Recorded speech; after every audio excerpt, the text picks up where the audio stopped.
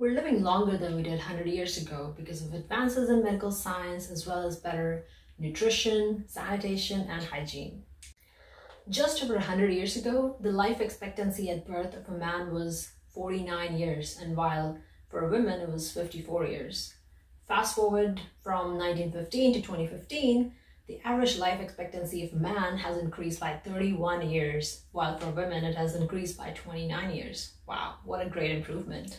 The top causes of death at the beginning of 20th century were very different than what we see today. In 1915, people were dying in large numbers due to infections. But by 2015, the causes of death have changed to cancer, heart conditions, or external causes such as drug abuse, self-harm, etc. Now let's deep dive in and see what caused the change in the type of illnesses and deaths in the last 100 years among male and female both. Now, between 1915 and 1945, infections were the major causes of death between young and middle-aged male and female both. And for children between the age of 1 and 4, infections remained the major causes of death up till 2005. There was a dramatic decrease in the number of people dying from infections in the 20th centuries. Diseases like poliomyelitis, diphtheria, whooping cough, measles, mumps, rubella were all virtually wiped out up till the middle of the 20th century after immunization was introduced among children. And motor vehicle incidents became the leading cause of death among both male and female in 1945. The number of road deaths of young people may be attributable to the existence of the blackout during World War II, when vehicles drove in total darkness.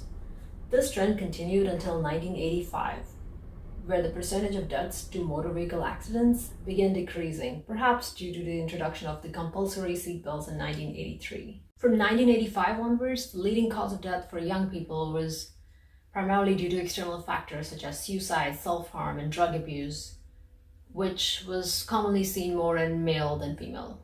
Meanwhile, heart conditions was the leading cause of death for middle to older aged males. The similar trend was also seen in females, but more towards when they were older, in the older age range, while more middle-aged females died due to breast cancer. On the bright side, over the last 100 years, not only have the causes of death changed over time, so have the number of people dying, which has considerably reduced. Now, in the 21st century, which we are living in, you'll see a stark difference in the causes of death. Now, it's leaning more towards heart conditions, cancer, and external factors such as suicide, self-harm, and mental illness, which we need to worry about. So we just talked about how the pattern of illness had changed over the last 100 years and how it changed from just mere infections to major diseases now like cancer or major heart conditions or mental illness. Oops, sorry for calling the infections just mere. They can develop into something major complication if not treated in time. Now, the next thing that comes to your mind is, what do you do to prevent this kind of illness and lead a happy and healthy life? What do you do to prevent